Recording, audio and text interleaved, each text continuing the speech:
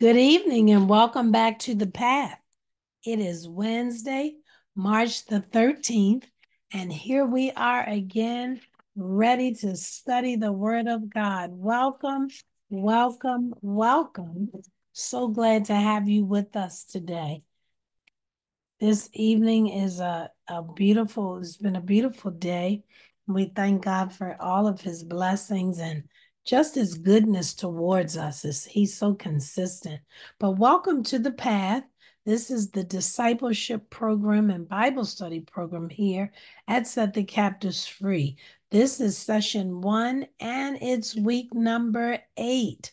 And so we are in week number 8 of session 1 for 2024. The path stands for pointing all towards heaven. And so it is the vehicle which we use to point people toward God, to encourage them to get closer to him, to get to know him. And it is our Bible study discipleship program. As we do each week, we start with 100 likes and 100 shares. Let's do that now. Take a few minutes. I'll pause so we can get going. You never know who you're going to end up inviting to Bible study and whose life will be blessed. We know the Word of God is a blessing. And so when you share, it allows other people to find the classes and really get blessed. So thank you in advance for 100 likes and 100 shares. Let's take a moment to do that.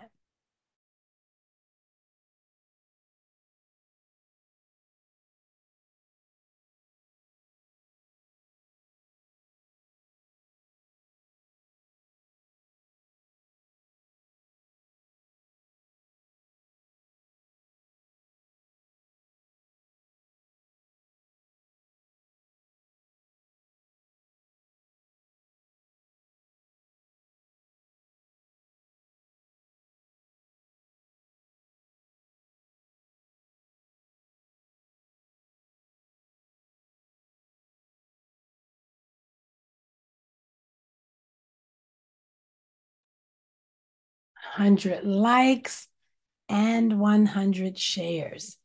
I want to thank you in advance. And so let's move on. This 13-week course covering the New Testament book of Romans, that's what this is. And the book of Romans was written by the Apostle Paul. This is one of the most profound and influential books in the New Testament of the Bible. This comprehensive study course is designed to provide a deep and thorough exploration of the theological, the historical, and the practical aspects of this significant biblical text. And so far, we've been doing all three of those. It's been very enlightening and very exciting. And by the end of this course, you and I will have a deeper understanding of the book of Romans in its historical and theological context and how its teachings continue to impact the Christian faith today and how we practice the Christian faith. Amen. So, welcome back. This is week 8 of a 13-week course on the book of Romans. Here you'll see that we covered chapter number 1 the very first night. We did an overview and an intro. It's chapter number 1. And then the second week, we did chapters 2 and 3. Week number 3, of course, we covered chapters 3 and 4. I'm sorry, 4 and 5. Week number 3, 4 and 5. And then week number 4, we covered chapters 6 and 7. And then from there, we began covering individual chapters. If you were to say so far what your favorite chapter is, what would it be? Go on and write the word, write Romans and the number. Which chapter is your favorite so far? I can tell you, now I've read the whole book, but Romans chapter 8 is my book. Oh my God, I love Romans chapter 8. But tell me what your favorite chapter is. Go on and put it in the chat. Write the word Romans and a number. What is your favorite? So we've covered everything on here. We've covered chapters 1 through 10. And tonight we're going to start in chapter number 11. All righty. All right. Get those chapters in the chat. I like the ring of that. Get the chapters in the chat.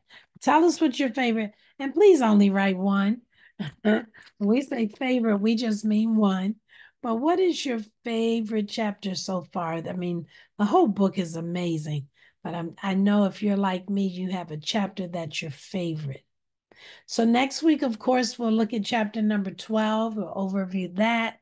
And then verse chapter 13 and so forth until we complete this beautiful work, which has 16 chapters.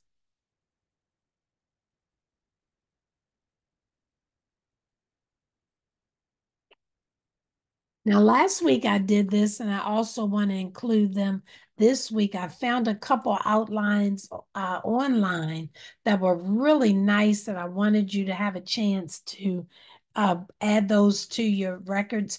I hope that you are downloading the PowerPoint from the class repository because it's a good way to build your Bible study notebook. I have had a notebook for years and still do. In fact, I have several. But when you study, you want to retain what you're learning. And a great way to do that is to take notes and write little personal notes to yourself of things that you learn as you're studying, because those are the things that are going to come back to you. Amen. And you're going to remember. So make sure you're writing this stuff down. So this outline I found particularly helpful. And then there was the other one, which we looked at last week, the cross, the ditch, the road, the plan, the world, the kingdom. Beautifully laid out. The road, the cross, I'm sorry. At the bottom, the question that's answered is, what is the gospel of the Lord Jesus? The ditch, why does man need God's provided righteousness? The road, how does God make sinful man righteous in Christ? The plan, how does God enable man to live righteous lives? The world, how has God made the proclamation of Christ's righteousness mandatory? And then the kingdom, how are God's people to live out of God's righteousness in this world?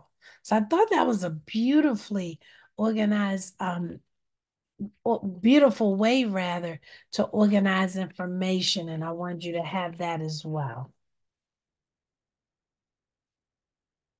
All righty. Well, let's get into tonight's lesson. And before we do, we always give you an opportunity to give. We ask of you each week to give $10. You'd be surprised at how far it only takes us $200 to feed a whole village on Sunday after church. And that's what our church does in Africa every Sunday. The kids from the village know that they're going to get a meal from the church up the street. And so that's just one of our outreaches. But whatever you give is tax deductible, and we appreciate it in advance.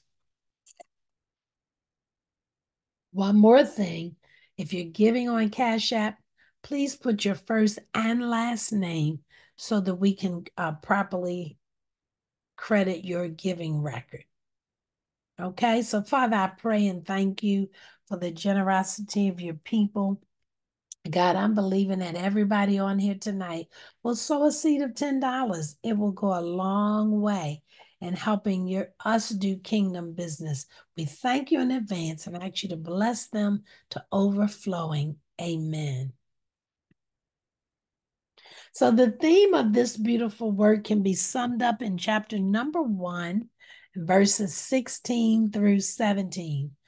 The Apostle Paul tells us, "For I am not ashamed of the gospel of Christ, for it is the power of God unto salvation to everyone that believeth, to the Jew first, and also to the Greek.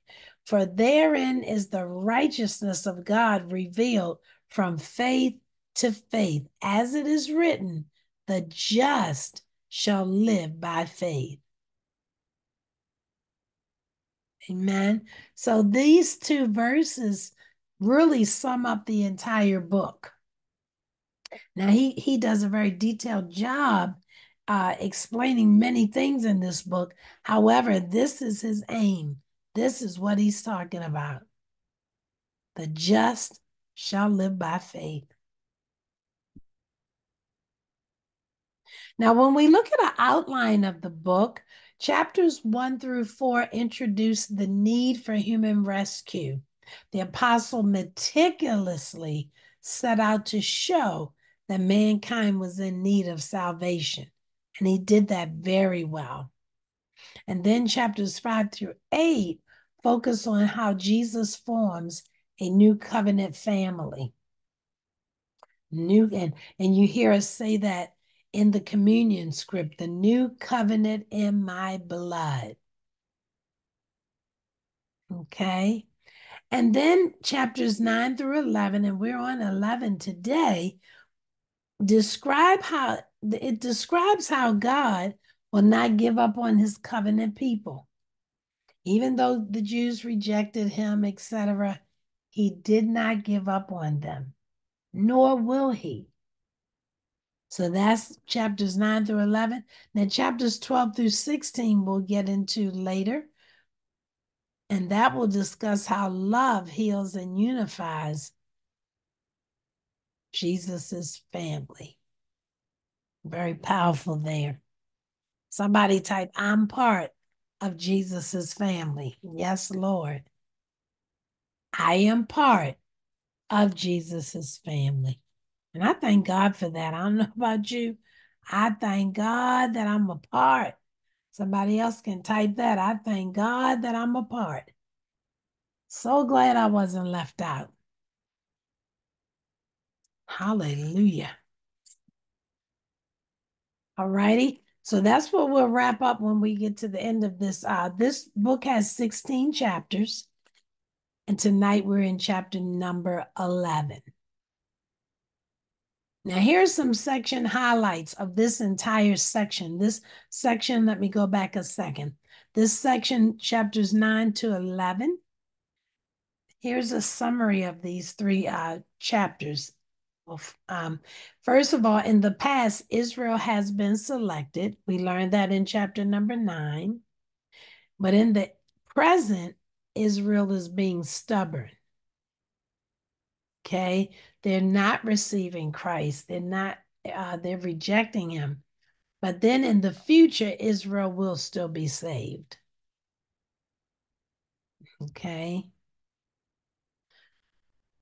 So there are 4 questions that are addressed in chapter 11. If you want to write these down, these 4 questions will be answered in this chapter. Number 1, have the Jews been rejected? We know that they rejected the Lord, but in this chapter, we'll figure out, have the Jews been rejected? Number 2, can they be recovered? We know what they've done as far as Christ, but can they be recovered? Is it too late for them? And then, have they been replaced?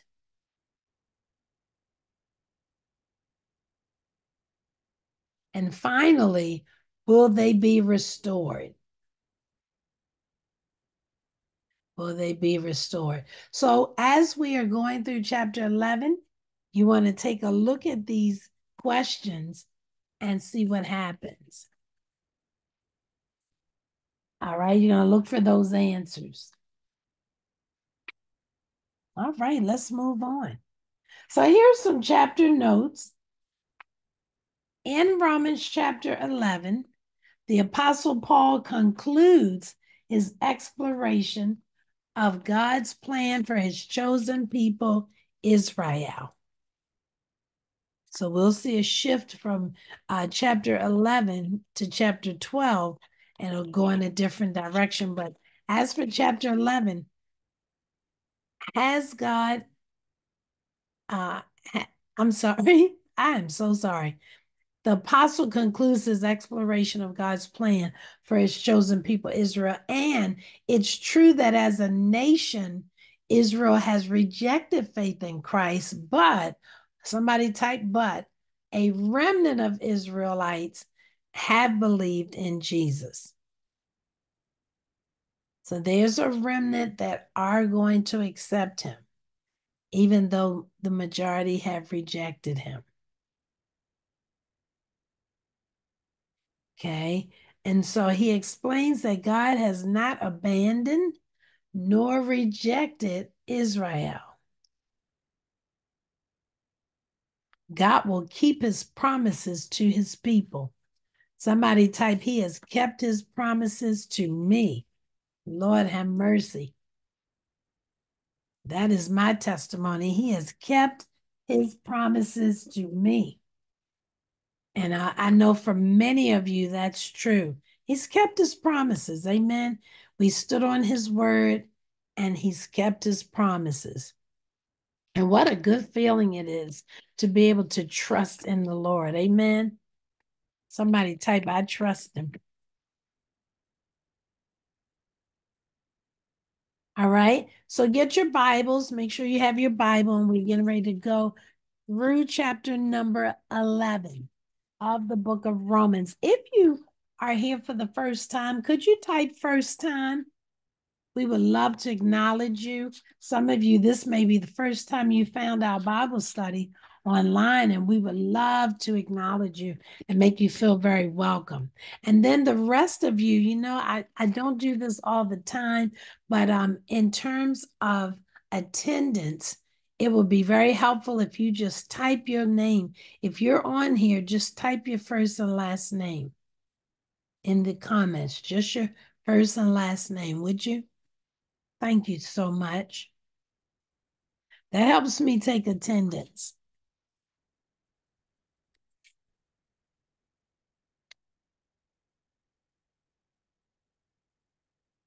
All righty. God has not totally rejected Israel. We're again in chapter number 11. And of course, we're going to start at verse number 1. Isn't it comforting to know the Lord won't give up on you? It is for me, because some days you just don't have it all together, and God is faithful enough to love you back to life. I really love that about him, and I appreciate it. Romans chapter 11. And this chapter is mainly, predominantly about God's love for the Jewish people, how he feels about them in spite of the fact that they have not accepted his son. So, verse number 1, the Apostle Paul says, I say then, have God cast away his people? He's asking the question. Remember our 4 questions? God forbid. For I also am an Israelite of the seed of Abraham, of the tribe of Benjamin. So the apostles acknowledging his lineage here, letting us know that he indeed himself is a Jew. Verse number 2, God hath not cast away his people, which he foreknew. What ye not what the scriptures saith of Elias, how he maketh intercession to God against Israel, saying, Lord, they have killed thy prophets and dig down thine altars, and I am left alone, and they seek my life. But what saith the answer of God unto him? I have reserved to myself 7,000 men who have not bowed the knee to the image of Baal.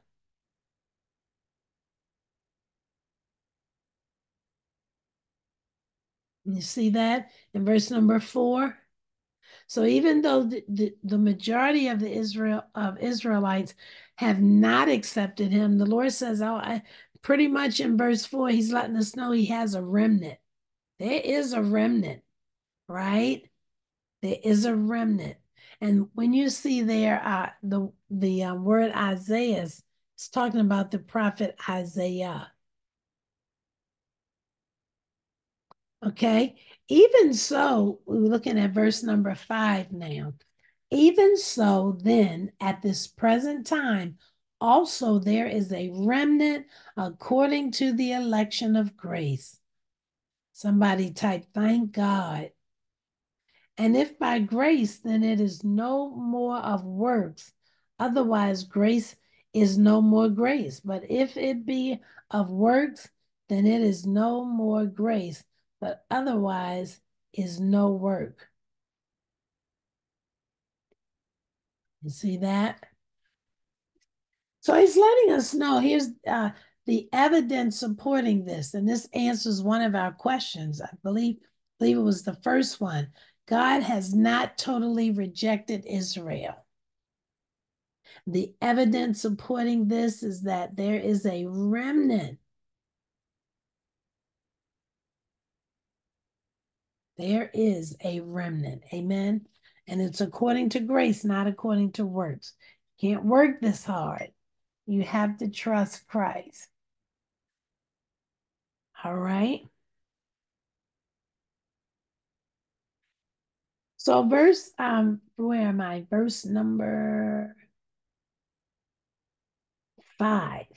Even so, then, at this present time, also there's a remnant. I've read that according to the election of grace. And if by grace, then it is no more of works. Otherwise, grace is no more grace. But if it be of works, then it is no more grace. Otherwise, work is no more work. What then? Israel hath not obtained that which he seeketh for, but the election hath obtained it, and the rest were blinded. You see that in your Bible? And so we're down to verse number 7. Verses 7 through 10 show that many have been hardened. In other words, their hearts are hard toward God and they don't believe him. They're not walking by faith, unfortunately.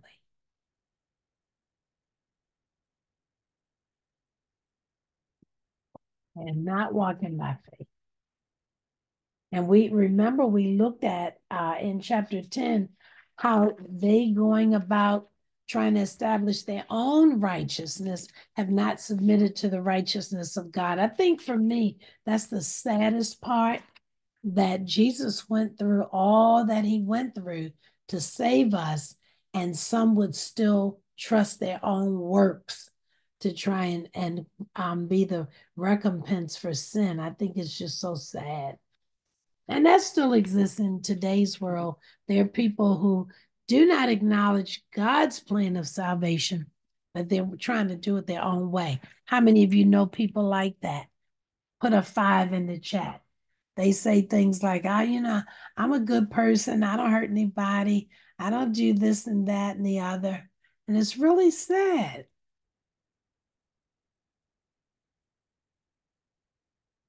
It's really sad. All right. So let's go on. Look at verses. Let's go look at verses 7. Start at verse 7. All right. What then? Israel have not obtained that which he seeketh for, but the election hath obtained it, and the rest were blinded. According as it is written, God hath given them the spirit of slumber, eyes that they should not see, and ears that they should not hear unto this day. And so this is a part of the hardening. And we know when the first time this is mentioned in scripture, the hardening of the heart was with Pharaoh when he would not let the children of Israel go. The Bible said that his heart was hardened. So here we see that again, that many have been hardened. Their hearts toward God have been hardened, and they're not able to really believe like they should and trust God's grace, but their heart toward him is hardened, and they're doing things according to their own measures and their own devices. Verse number 9, and David saith, let their table be made a snare and a trap and a stumbling block and a recompense unto them. Verse 10, let their eyes be darkened, that they may see, that they may not see, and bow down their back all way. My God. Verse 11, I say then, have they stumbled that they should fall? God forbid. But rather through their fall, salvation is come unto the Gentiles, for to provoke them to jealousy. And so when we look at, we're on actually on this next slide, we're looking at the hardening of Israel and the fallout from that. Believe it or not, there was some good in it because all things work together for good. But unfortunately, having a hard heart, it's not a good thing because when your heart is hard, you're not able to sense and understand the things that you need to that are going to bless your life. All righty. So it starts at verse 11 talking about the Jewish stumbling and Gentile connection. The Jews, somebody typed the Jews stumbled, the Gentiles connected. Somebody typed the Jews stumbled, the Gentiles connected. And this is literally what happened. So let's start at verse number 11. I say then, how have they stumbled that they should fall? God forbid. But rather, through their full salvation, is come unto the Gentiles for to provoke them to jealousy. And so, do you see that there? Okay. And then verse 12 says, now if the fall of them be the riches of the world, and the diminishing of them the riches of the Gentiles, how much more their fullness?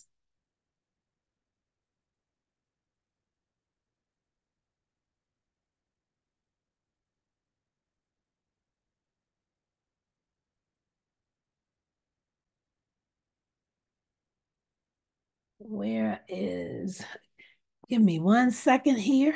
My papers are kind of sliding around. All righty. So we're going down now to verse number 16. Now, if the fall, no, verse number 13, I'm sorry. For I speak to you, Gentiles, inasmuch as I am the apostle of the Gentiles, I magnify my office. If by any means I may provoke to emulation them which are my flesh, and might save some of them. And so the apostle is saying here, I hope what he's pretty much saying is, I hope my kinsmen after the flesh are jealous of the fact that you guys have accepted Christ and by faith and have been justified. Because remember now in chapter number 10, that's what his heart was grieving. I bear them record that they have a zeal of God, but not according to knowledge. That was really bothering him. And so we can see that in his writing, even over here in chapter number 11, that is a real thing for him. It's very frustrating. All right. So salvation to the Gentiles is an incentive for the Jews to repent. When the Jews look at how good God is being to those who've accepted Christ, it should make them turn, really pay attention and turn around. That's what the apostle is saying. That by jealousy, if I can just provoke them to want to get right with God, I think they'll love it, right? Okay, and this is one reason why Paul magnified his ministry to the Gentiles. Paul, Jesus came to his own and they received him not, but to as many as received him, he gave them power to become the sons of God. That's in John chapter 1 and chapter number 1 of the book of John, the Gospel of John. And so here, the Apostle Paul was sent to the Gentiles. He's sent to minister to those who weren't even originally the ones that Christ came for. And then, and with everything else, just such as life, then he has to warn them against getting arrogant because they start to get cocky about it, like, hey, we're saved, this and that and the other. They get cocky. It says this. So the apostle begins to warn them, like, calm down. Don't get so excited. Verse 13, for I speak to you Gentiles, inasmuch as I am the apostle of the Gentiles. I magnify my office, if by any means I may provoke to emulation them which are my flesh, and might save some of them. Verse 15, for if the casting away of them be the reconciling of the world, you see that? What shall the receiving of them be but life from the dead? For if the first fruit be holy, the lump is also holy. And if the root be holy, so are the branches. And if some of the branches are broken off, and thou being a wild olive tree, wert grafted in among them, and with them partakest of the root and fatness of the olive tree. Boast not against the branches, but if thou boast, thou bearest not the root, but the root of choice.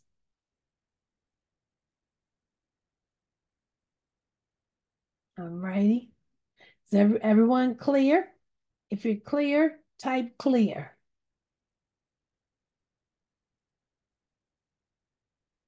Verse number 19, thou wilt say then, the branches were broken off that I might be grafted in. And we know that word graft means to insert.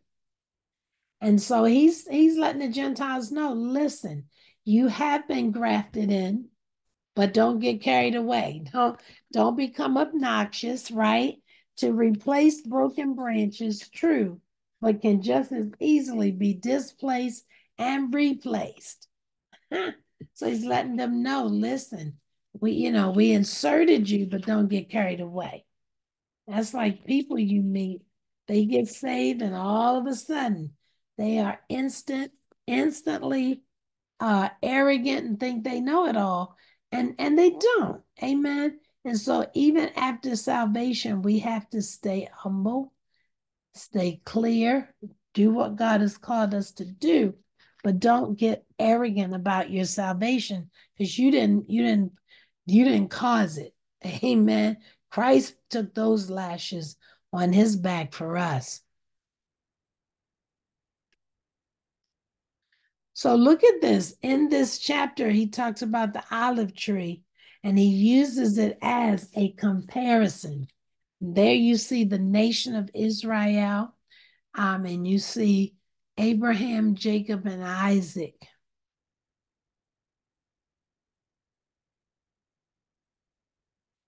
So on the other side, on the Gentile side, you see a wild olive, I can talk, a wild olive tree.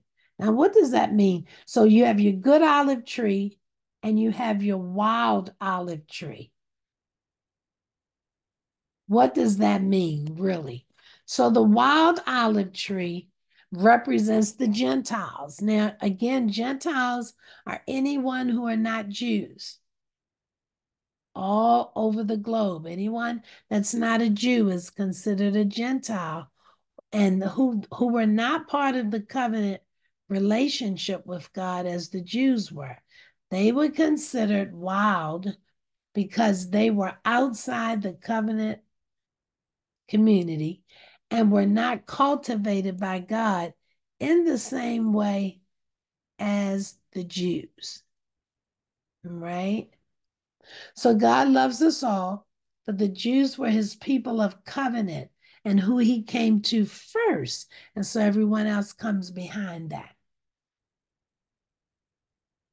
Secondly, the Apostle Paul explains that some branches of the olive tree, which represents individual Jews, were broken off due to unbelief, while branches from the wild olive tree, representing the Gentiles, were grafted in, symbolizing their inclusion in God's plan and his plan of salvation, through faith in Christ.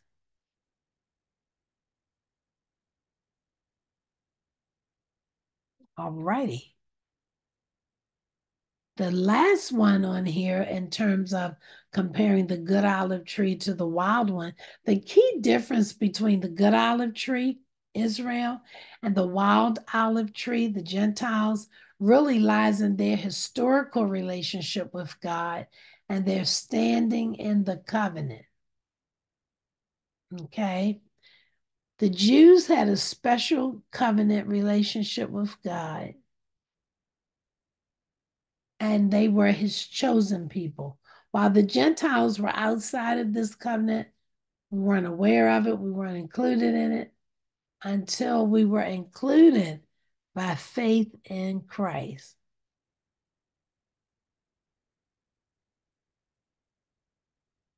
So I wanted you to see that comparison. Let me go back a second.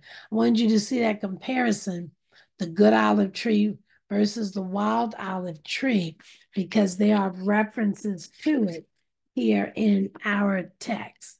Go back here. In fact, right there. There we go. All righty.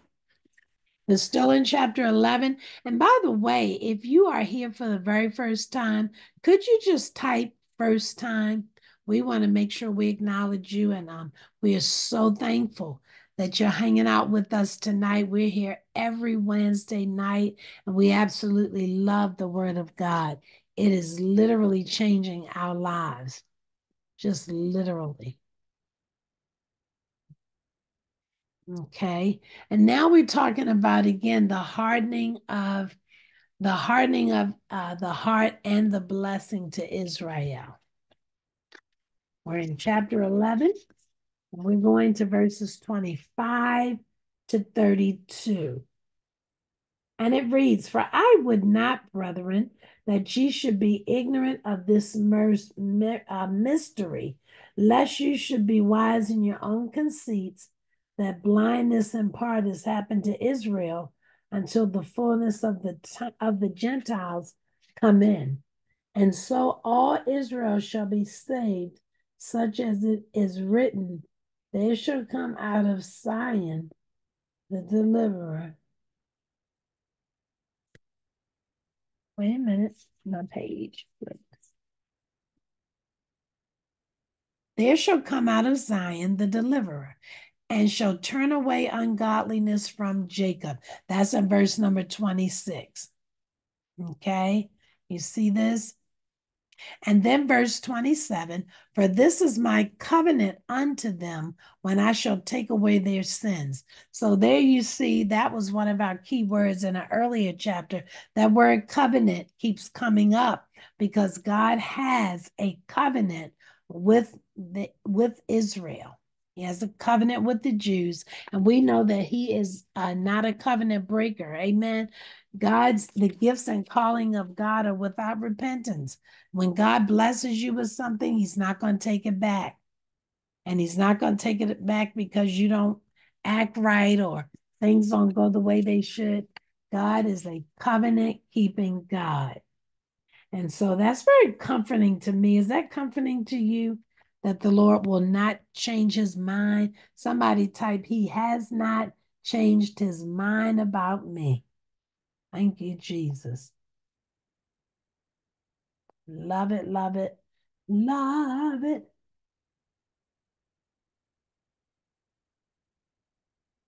Okay, and then verse 26 goes on to reassure us.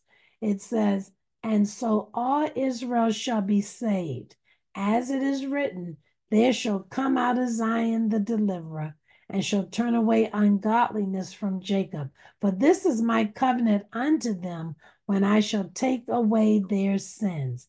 As concerning the gospel, they are enemies for your sakes, but as touching the election, they are beloved for the Father's sake, but the gifts and calling of God are without repentance." Okay, you see that? And so it goes on to let us know that, yeah, they're going to obtain mercy just like the Gentiles did. God's not going to leave them out, right? Because we already know, according to 2 Peter, that God is not willing that any should perish. Somebody type, "not willing." He's just not willing. God's will, his perfect will, and his desire toward mankind is that none of us should perish. That's his desire. However, we know that some people, through their actions and choices, unfortunately, they reject him. And God will never force himself on anybody. It's not going to happen. Amen. But his desire is that all should come to a saving knowledge of Jesus Christ. And so in verses 29 to 32, it makes it clear. For the gifts and calling, I've read that, verse 30. For as ye in times past have not believed God, yet now have obtained mercy through their unbelief. Even so have these also now not believed, that through your mercy they also may obtain mercy. For God hath concluded that all in unbelief, that he might have mercy upon all. So down to verse 32 is all about God's love for his covenant people, which are the Jews. And then when we get to verse number 33, it shifts, and God's judgments there is the focus of these final verses. It says, "Oh, the depths of the riches, both of the wisdom and knowledge of God, how unsearchable are his judgments and his ways past finding out." Just amazing. For who, verse 34, for who have known the mind of the Lord, or who have been his counselor, or who have first given to him, and it shall be compensated fresh unto him again, shall be compensated, unto him again. For of him and through him and to him are all things, to whom be glory forever and ever. Amen. And so make no doubt about it. The apostle wants to set forth in chapters 9, 10, and 11 that God still loves Israel. He's making it very clear.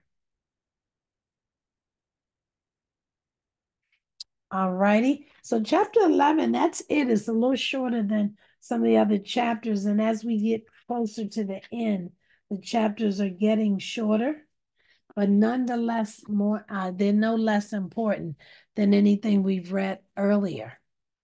All righty. So stay with me a minute. Bible study's not over. Now, here are the 5 witnesses of Romans chapter 11. Number 1, proving the future redemption of Israel. The witness of Paul can be found in chapter 11, verse 1. Okay. And when we say the witness of Paul, remember, he introduced himself and shared his lineage, that he was an authentic Jew of the tribe of Benjamin. Okay. Now, the witness of Elijah. That's we just read Romans chapter 11, verses 2 down through 10. You have the witness of Elijah. And then verses 11 through 15, the witness of the Gentiles. You see, they're the witness of the Gentiles. You have 5 different people, 5 different groups here attesting to the future redemption of Israel. And then you have the patriarchs, chapter 11, verses 16 through 24. And then you have the witness of God. Last but certainly not least,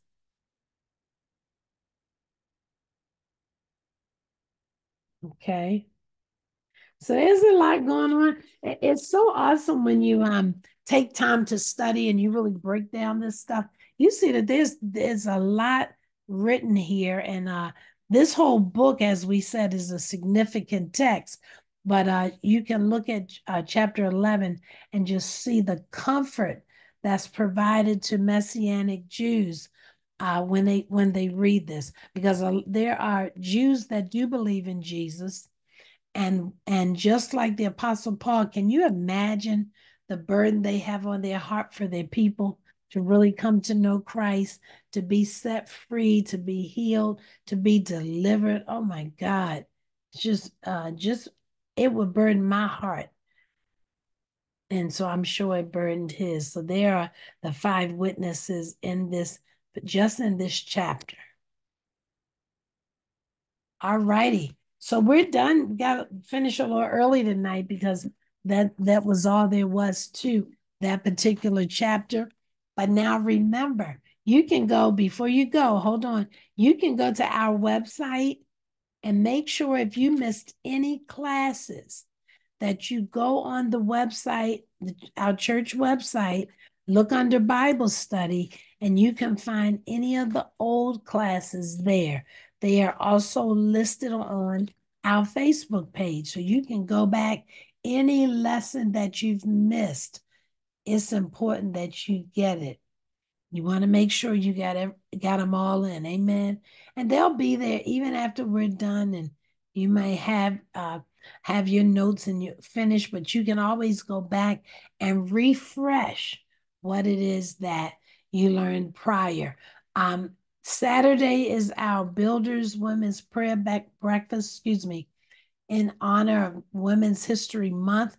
Our very own Pastor Tawana will be preaching, and I hope you have your tickets because it's now sold out. Don't forget, now the link just went up this week for the Good Friday fish dinner. And so make sure, let me say it, make sure you get your tickets early. Make sure make sure you get them before they sell out. It's going to be a powerful time. This will be the very first time the Alliance pastors and I got together to provide such a service, and it will be absolutely wonderful. So you want to go on and get those. And then Old Fest is coming. Can you all believe how quick a year is going? It just seems like we just had Old Fest. My God. And so that committee's forming now. You're a person that has an interest. Make sure you sign up. We're going to need a lot of hands on deck that day. And so we want to give you an opportunity to be a part.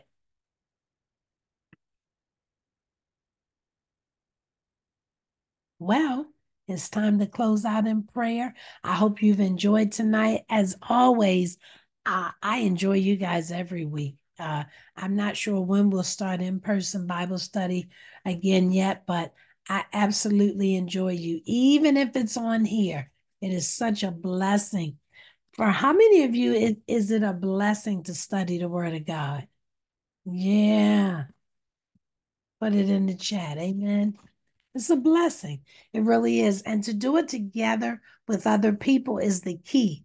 Because if you do it alone at home, you may finish it or you may not. Let us pray. Father, thank you for this time together tonight.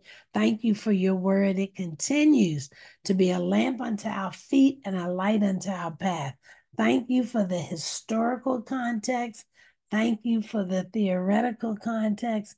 Thank you for opening the eyes of our understanding so that we can observe beautiful things out of your word. Give us understanding, and we will keep your law. Amen. And Father, bless each family represented on this study and their close family members. In Jesus' name we pray. And somebody together said, Amen